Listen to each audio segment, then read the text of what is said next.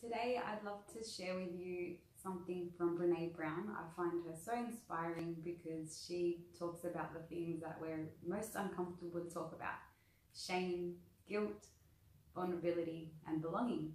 Something that I love about this book in particular, The Gifts of Imperfection, I've read half of it so far, it's a really easy read. She talks about how it's a need for all men, women and children to belong. One of the tricky things about belonging is because it's something we need, sometimes we'll try to fit in order to feel like we're enough.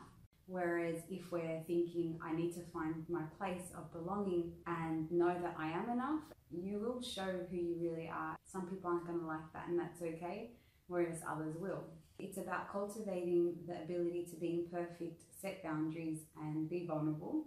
Having compassion, knowing that we all have strengths and weaknesses, and you're nurturing connections and knowing that you are enough. Authenticity demands wholehearted living and loving, even when it's hard, even when we're wrestling with the shame and fear of not being good enough, and especially when the joy is so intense that we're afraid to let ourselves feel it. That's interesting. So it's not just about the negative, it's about letting ourselves enjoy life as well. Mindfully practicing authenticity during our most soul-searching struggles is how we invite grace, joy, and gratitude into our lives. What I found interesting as well is for men and women what the idea of masculinity and femininity is. So for women, it's really a struggle to speak up because you're afraid of hurting other people. And basically the idea of femininity is being thin, quiet, and nice. So as attractive as you can be, as quiet and polite as possible. So being authentic when that's the social structure that you're in is very tricky. And for men, it's about being in a power role at work, being in control of your emotions, and even in control of women. So the social construct doesn't allow for authenticity. If a man is more respectful and in touch with his feelings, he might have to bury that. This is Brene's caution about not being authentic.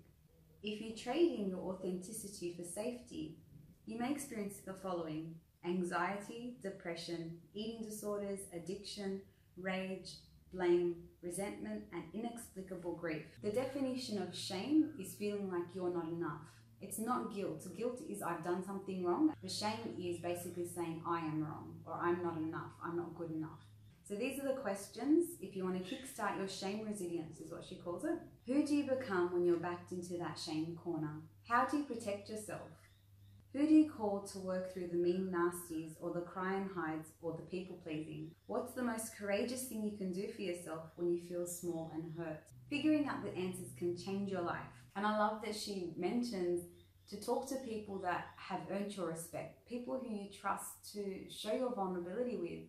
Because if you do go to someone that hasn't earned your trust, you could end up in a downward spiral and not get out of that shame cycle. By naming shame and talking to people we trust, we minimize it.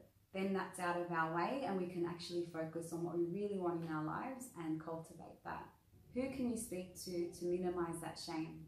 And who do you become? How does it feel in your body when you are in that shame spiral? Because everybody experiences it at some time. Hi, Lana. So I hope you have a fantastic week and empower yourself to belong, but being authentic and belonging to the right crowd. Not conforming because you think people need you to say certain things or act a certain way so you feel safe. Basically, to be inauthentic, you're going to feel unsafe anyway. So the best thing you can do is show up as you are and attract the people that are going to enjoy that, regardless of your flaws, because we're all imperfect. Take care.